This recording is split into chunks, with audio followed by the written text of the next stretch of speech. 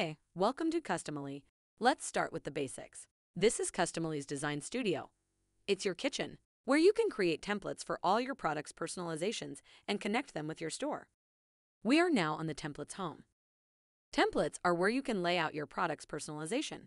By combining different elements, such as texts, vectors, and images, you can design how your customers will personalize your product.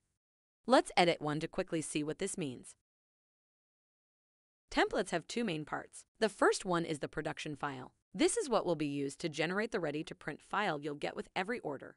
As you can see, it has all the personalizable elements of the design, like texts and images, and any other elements that are important for printing, such as decorations, crop marks, and so on.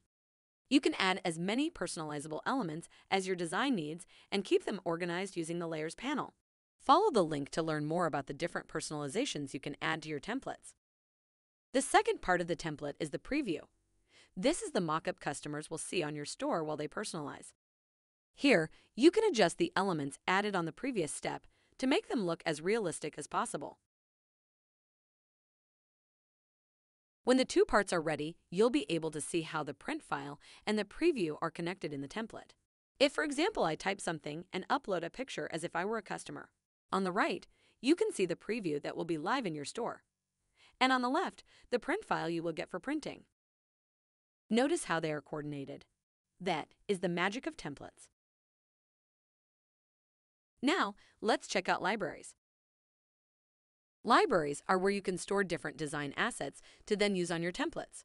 For example, libraries for color options, libraries for font options, and libraries for vector or image options. Follow the link to learn more about libraries. To wrap up, let's go to Store. Here is where you'll link the templates with your store's products.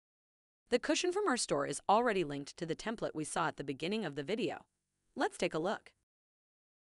To connect a template with your products, we use option sets. Option sets are the group of options customers will use to interact with the preview, like inputs to type text, swatches, drop-downs, and more. They are usually created automatically from your template to include all the options your personalization needs.